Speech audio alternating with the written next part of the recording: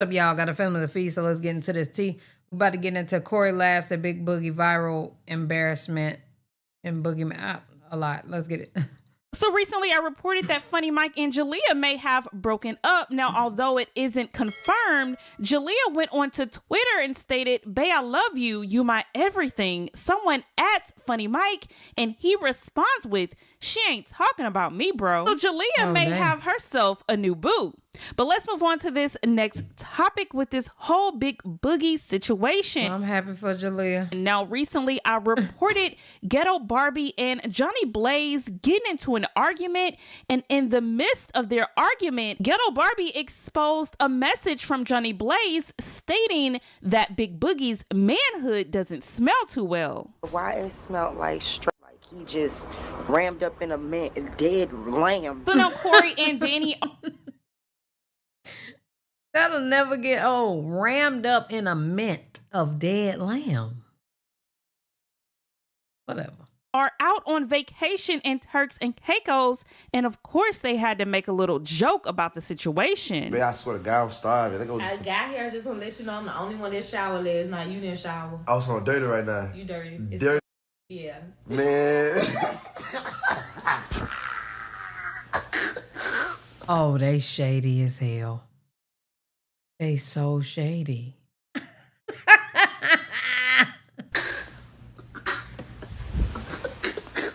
And you know how I feel about showering. I tried to get you up to shower.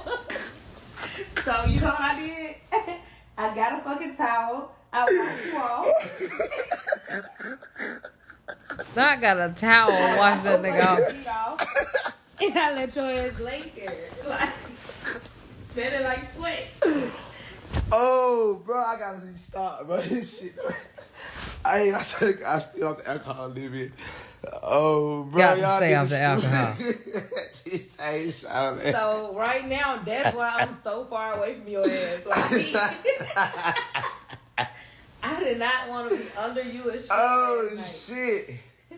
The girl said the boy got dirty. Well, hell no, I gotta go take me a shower. Stay your stinking ass on that side. I swear my stink. You know it don't. You go kiss it right now. I guarantee you, if it do stink, it smell like you. Oh, damn. Hey, so if it do stink, if it do smell, just know where it come from. It come from your neck. Dude. She might not have got none because she said he was funky. I tried my best. She did say she tried to wash him. Dude. You know what? I told you last night. I said, Corey, I tried to go find some milk. I tried to go find milk and pickle juice. First of all. The fuck you need milk and pickle juice for? They didn't have no milk. And with the milk they had, when I looked at the box, I said, I don't know, he might spit this shit out. Yeah. So I left it down there. Then I said, y'all got pickle juice? They Man. was like, nah. So I got you some water. I said, Corey, drink the water. He said, drinking water weird. He sure did. Weird. So now Big Boogie is denying these allegations, and he had both Johnny Blaze and Ghetto Barbie go back to clear up all of these rumors. So I said I wouldn't be speaking about a lot of stuff, but my friendships are important with people, and I'm really, really cool with Boogie. And just the whole thing of the text messages, like, that had nothing to do with Boogie. That was nothing that he or me can control when somebody else does something. But as far as speaking about him, let it be known, I had did that because every guy that I either was cool with or at the time, which this was about a year ago, this wasn't recent, y'all. So don't try to say that, you know what I'm saying, it's people's relationships. No, this was prior. This was a while ago. And every person that I talked to, she always wanted to go and backdoor me. So what I did is I started talking shit so that she wouldn't try to go and talk to the person.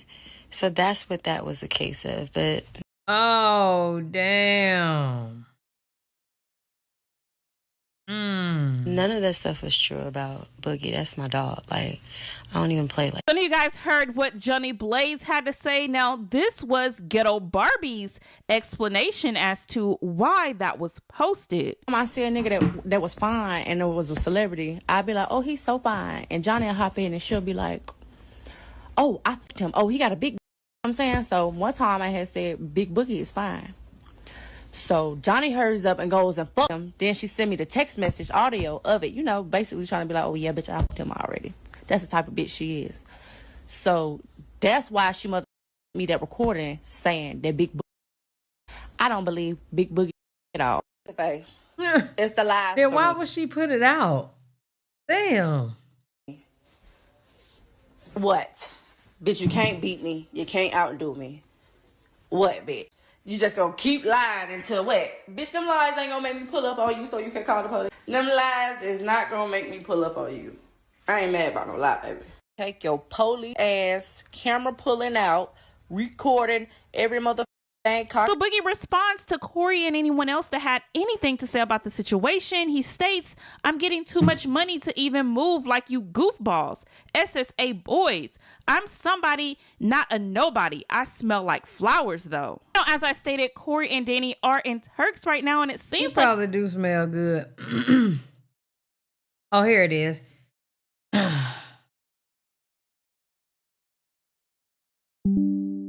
We're closing on our 4-bedroom, newly built duplex in Turks and Caicos on Monday. I truly got to thank my mans for introducing me to more black multimillionaires who owns their own gas station, fuel companies, apartment complexes, and hotels. They've been wanting Corey to invest into real estate for 2 years, so we decided to come together, split the cost evenly, and everything. It's tax-free. We had a choice to purchase a hotel for $3 million, another house for $1 million, or a duplex for $353K to use it as an investment property for tourists. So we chose the duplex apartment. I never questioned the route that God has in store for me, but what I will tell you is that I'm grateful to have a man with the same mindset. I'm just getting into the real estate game, so now it's time to master it. Also, we're thinking about purchasing a few acres in Houston too in 2 weeks. God is good. Make sure you add they're making out of the country investments at the end of your gossiping session. like they may have bought some property there. Danni goes on to post, we're closing on a 4-bedroom newly built duplex in Turks and Caicos. So now it's time to master it. Purchasing property together. Time and side for her pick with Queen Naija. Now she recently did a private live for her paying supporters. Now she was given a story time and somehow the Shade Room got this video and posted it on their Instagram. One time this guy walked up to me in Target. Y'all, this stuff really be happening. He walked up to me in Target, he said, hi, how you doing? My name is da-da-da. And like put his hand out to shake my hand. I just looked at him like, boy, it's COVID going on. And then I thought he would have said something else. I don't know. He could say something. What you doing after this? You want to catch some drinks? Like, first of all, Queen, why are you in Target by yourself? I hate when Honey Sauce go to a store by herself. What are we doing? We either need to be together. You need to have the strap. You know, You need to get this right. This is why I probably should have security. I ain't gonna hold you. But first of all, it's like, who goes to Target, meet somebody at 5 p.m. in the day, and say, hey, let's go get drinks? Are you an alcoholic? It'd be so many things that y'all don't even know, like, that be happening to me, and I don't say anything when I'm out. Let me just clarify before somebody take that small little clip, and then it be somewhere. But yeah, it be annoying. Where your husband or boyfriend, that's another thing. They be like, where your man at? Why do you care where my man is?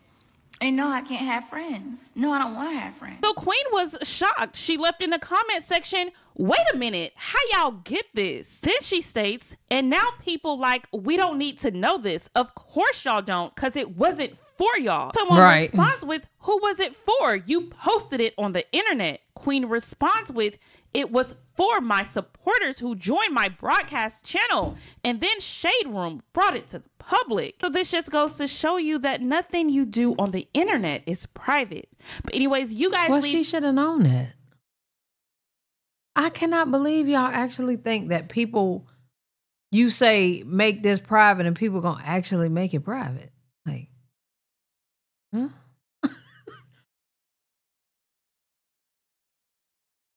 going on?